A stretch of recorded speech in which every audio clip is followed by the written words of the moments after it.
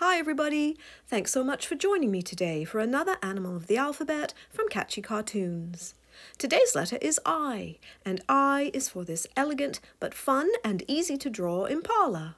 So let's get started. We'll begin our rough drawing by sketching a fairly small circle for his head. Let's give our impala two big eyes, placed on either side of the circle at about the halfway point, and then sketch in the irises. For the muzzle, we'll rough in a narrow, cone-like shape, about the same depth as the circle. Add a center line through both shapes to use as a guide for the facial features. Sketch in a fairly big nose and a little smile just above the chin. Now let's give him two big leaf-like ears, starting just above the eyes and extending straight out from either side of the head. Take note as well how one ear is slightly higher than the other, as we are always looking for opportunities to add some asymmetry into our drawings to give them life and personality. Perhaps he's waggling his ears. Add another similar shape, only smaller this time, for the insides of the ears. Now let's give him a pair of elegantly shaped spiral horns. In fact, they're often described as lyre-shaped. If you're not familiar, a lyre is a classical stringed musical instrument, which these horns really do resemble. Minus the strings, of course. Okay, ready?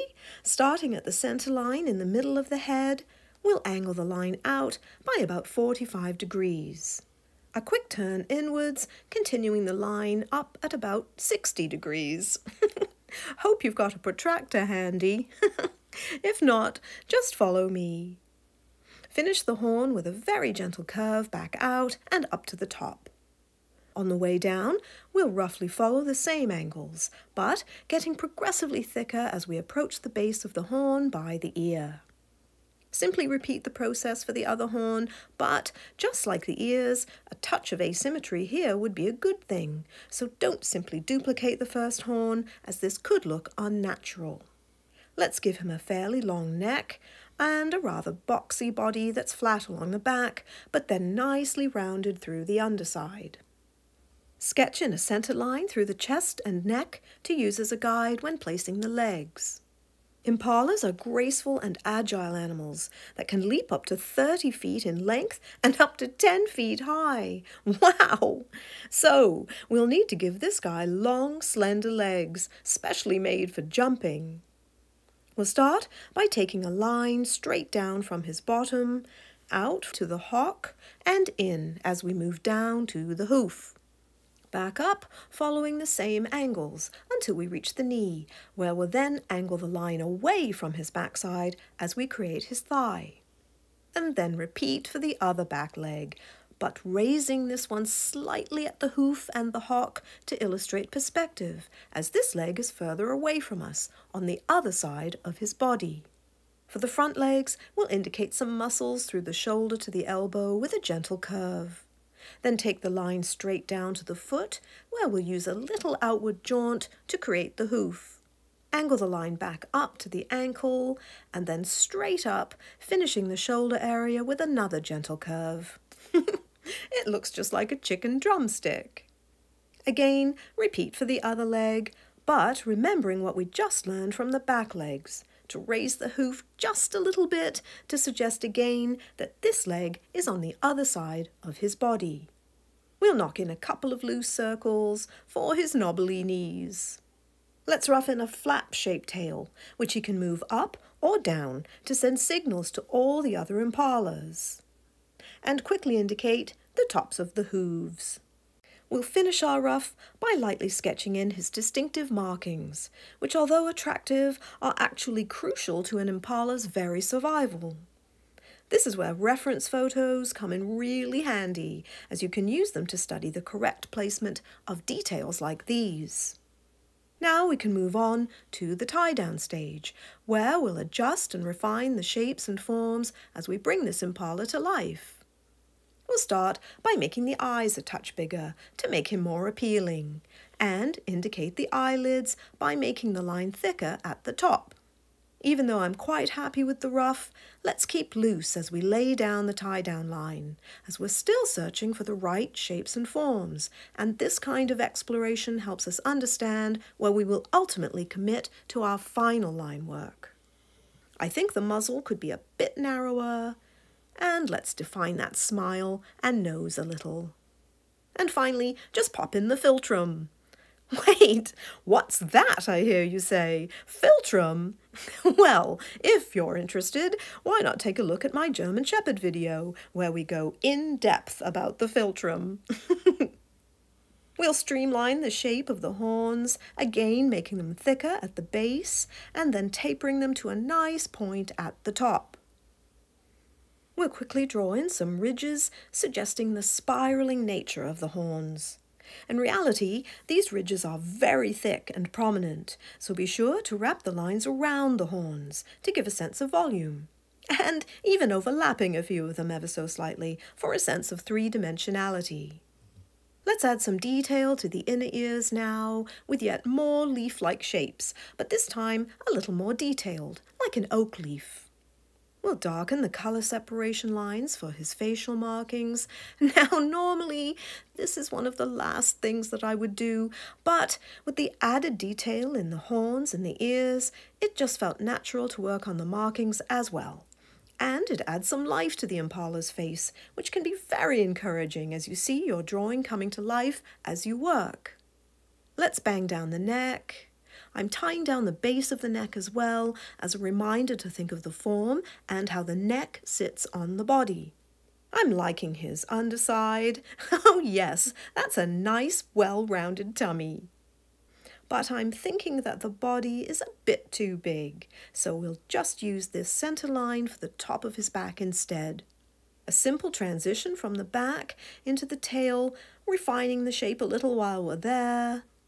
And another simple transition from the back down through the back of his leg. I'm liking the clean graphic shapes of the back legs. We'll just make a subtle angle change to the front of the hooves and make sure that the legs are the same thickness. Now, in regards to the hind legs, those of you who have been with me before know how much I really discourage the use of parallel lines, except in some very particular circumstances. Well, looks like I haven't been taking my own advice, because these lower legs look pretty darn parallel to me. But I do have my reasons. Doing this exaggerates the rigidity of his long, spindly legs, which he often kicks out together as he leaps, the two legs virtually becoming one, in fact. Here, the parallel lines can be justified to emphasize the parallel action of the legs. And there's also that very subtle change of angle at the hooves, which is now much more easily discernible. So as you can see, as with most things, there are always exceptions to the rules, even ones I make for myself, apparently. His front legs are looking a bit too thick from the shoulder area to the knees, so we'll just thin them out, as they should be spindly as well. And it creates contrast with those knobbly knees of his. Make sure that the legs are the same thickness, and to keep the hooves nice and dainty. We'll just clarify all four hooves, and then let's take a bit more time now to clearly define the remainder of his markings on his body and tail, by all means checking your reference photos again if you need to, and then we'll take a little break before moving on to the second tie-down stage. So how are we all doing? I think our impala is in really good shape, but if there's anything that's bothering you about your drawing, be sure to make those fixes now. This way you'll have a really solid foundation as we move on to the next stage of the process. And if you're enjoying this video, don't forget to hit the like button, and while you're there, why not subscribe to my channel as well? The next stage is the second tie-down, where we'll define the line with some polishing and apply a darker and more committed line. Let's start with the eyes, making sure that they're just right and that the thicker eyelids read well. We'll apply a darker line to the ears and the head, shave a tiny bit off the muzzle, thicken up the mouth so that the expression reads better and makes the chin a touch smaller. We'll make the nose a bit bigger, nail down the inner ears, and commit to the horns, taking care to maintain that distinctive lyre shape. Let's make sure that the back end is nice and tidy, as we want a smooth transition from the back through his backside and all the way down the leg and then back up again. For the most part, his front legs are looking good, although his knees and hooves are looking a touch soft, particularly that screen right hoof, so we'll just tighten all those things up. We'll darken any ridge lines through the horns that may be looking a bit weak, then commit to the color separation lines for the markings on his face, leg, and tail.